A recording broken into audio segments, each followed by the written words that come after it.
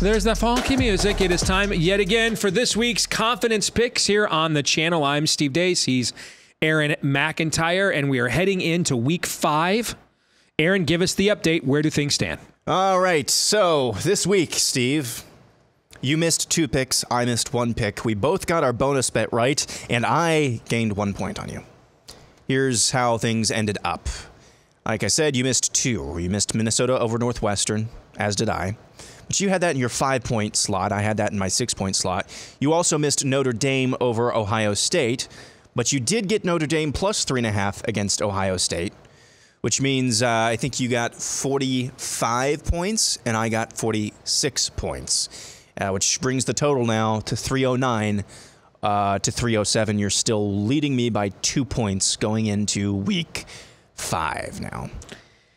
We add all this extra variation, man, and it's we're still separated by only 2 points. Two polar bears fighting over the same piece of ice. Here are your picks, Steve. All right, let's get it going. We begin. I'm taking, because I may never get to do this again in my life, Rutgers is going to be my highest rated team on the board this week because they're playing Wagner, not the composer.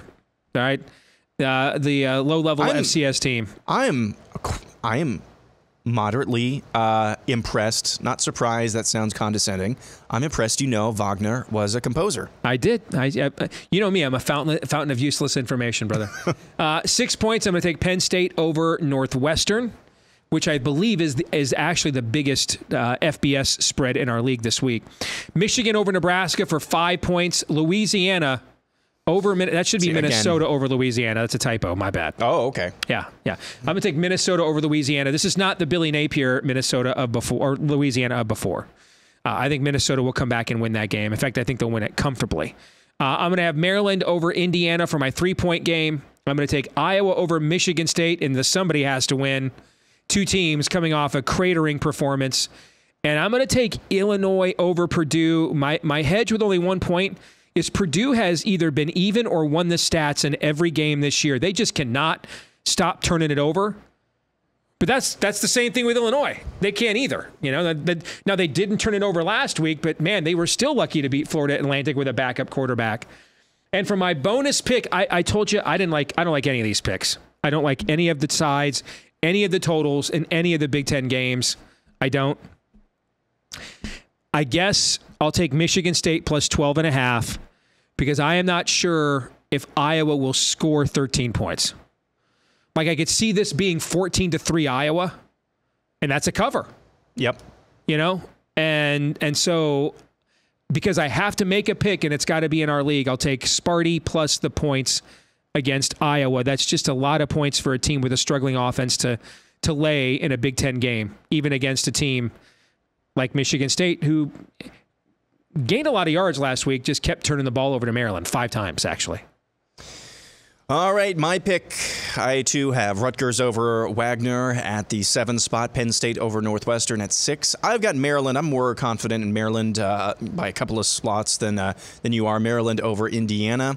I mean, this is an Indiana team, as we talked about yesterday on Bigger Ten. What if Tom Allen starts snapping his fingers very funky style? Yeah, that could hype the team up. That's the silver bullet right there. Do you factor like a 1.5 or 2 points into that in your power rating? That's got to be at least a 1.5, something like that. Yeah. I've got Illinois over Purdue at 4, so I'm 3 points more confident in Illinois being able to take on Purdue. I think Purdue is actually a 1-point favorite in that game. I've got 3 Michigan over Nebraska. The only reason I've got them down here is, again, who knows what kind of Nebraska team we'll see. You know, it could be that they put things together. Even last week, it was a really slow start for Nebraska. But we'll see. This is going to be Michigan's probably, would you say it's their biggest test yet? Even bigger than Rutgers? Sure, because it's their first road game. Yeah, and first road game. Yep. Number 2, I've got Iowa over Michigan State. Not super confident in that, though. Even though this line was steamed up. I'm sure there's some sort of trend out there, about Iowa, getting rolled on the road, coming back home. And I'm sure that line got bet up by almost a touchdown, Steve, from its opening line. And then number 1, again, I do these before I even see your picks. And so when I saw you had Louisiana over Minnesota, which is apparently a typo, I was like, wow, we kind of see this the same way. But I don't know what's going on with Minnesota right now. How you give up that big of a lead to Northwestern. And yeah, that quarterback made some really good throws, but it's still Northwestern. Their program should be cratering right now, and they're not. I don't know what the psyche is. And then you add on to that, and I didn't even know this when I made these picks. PJ Fleck basically throwing his team under the bus by saying we don't have enough NIL money. Man, that's a little odd. And yeah, I get Billy Napier's gone from Louisiana Lafayette. Still a decent program. I don't know. I just don't like this. I don't like this Minnesota team right now. So I've still got them winning, but they're my least confident play. And then I, too, didn't like any of the sides or totals. So I went for the one that just looked the weirdest, that stuck out like a sore thumb. And I think that total for Illinois-Purdue of 53.5, I would have expected it to be more like 45. Yeah. So I'm going over 53.5, Illinois and Purdue, even though I hate it with all my being. I thought that would be like a 44, 45 point total there, but all the way up to 53, I'm taking the over there. Yeah. Crimson, green. Crimson, oh, goodness. Green, crimson, green. That is one of the whitest things I've ever seen. Like I'm like, man. Even a Todd Licklider Iowa basketball team, even whiter than that. It is. It's that white. It was that white.